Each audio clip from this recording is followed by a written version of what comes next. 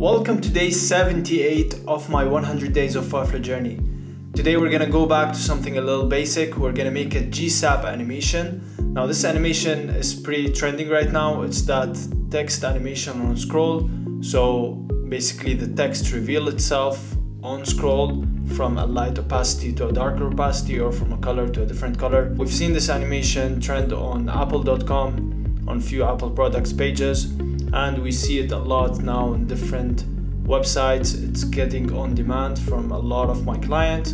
So I decided to make this tutorial on how to make this animation. Now this animation is pretty easy. We just need to use the SplitType library to split the text, and then we use GSAP to animate these word by word or line by line. So without further ado, let's get to it. Don't forget to subscribe, give me a thumbs up, and stay tuned on this 100 Days of Webflow journey. Let's do this. Alright, so today we're gonna have a look at how to make this animation specifically. So to make the text appear when we're scrolling, and anything behind that is just a faded out text. So we're gonna use SplitType. SplitType is the library that splits basically each of these words apart, and then we're gonna use GSAP to animate on scroll. Now I'm gonna leave links to this in the description below, but what I've done is that I have compiled everything in a Notion page, which I'm also gonna leave in the description below. So this is what you need to set up.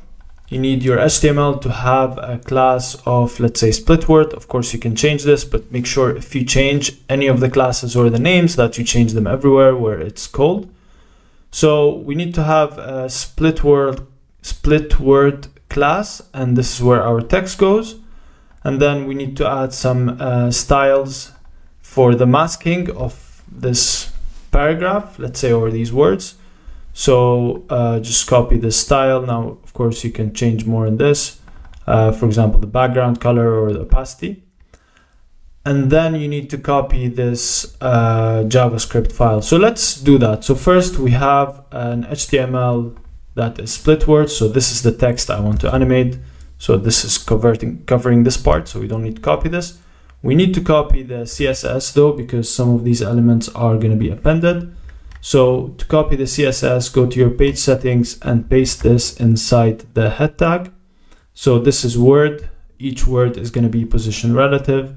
And then there's a line mask that's going to be position absolute, and that's going to cover all of it. So let's say, I want to increase this a bit so that it's covering everything. And then we're going to copy the JavaScript file. Now the JavaScript file is where all the magic happens, and we're going to just break it down quickly. So first we're calling the GSAP libraries, and then we're calling the SplitType library. We're running a split word, so we're running words, basically not lines, but we can also run lines if we want. We're appending the line mask to cover the parts that are not showing, so that those parts that are faded out. So this is what the line mask is doing. So we're calling each word to animate on this GSAP animation, and then we're calling also to stagger between them so that each word comes in one by one for a duration of 1 second. So let's try this out. So now that we pasted all the links, let's publish this. And now if you view this, let's actually view the new side. So if you view this, you see that it's animating on scroll and animating out of scroll. So just like we wanted, if we animate here, so you see that this is working as we wished it to work. So I'm going to leave a link to this file in the description below, so you can clone it and work around with it. Thank you for watching the video. I hope I taught you something today. Make sure to subscribe, give me a thumbs up, and stay tuned on this 100 Days of Webflow journey. See you tomorrow.